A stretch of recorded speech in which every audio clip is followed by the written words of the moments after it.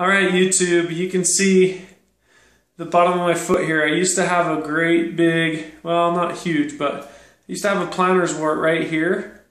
And it's gone after I did what I told you to do with yours. And that is to use the apple cider vinegar and the duct tape strategy. So hopefully you can figure it out. I mean, you can see that there's nothing on the bottom of my foot. It's clean as a whistle.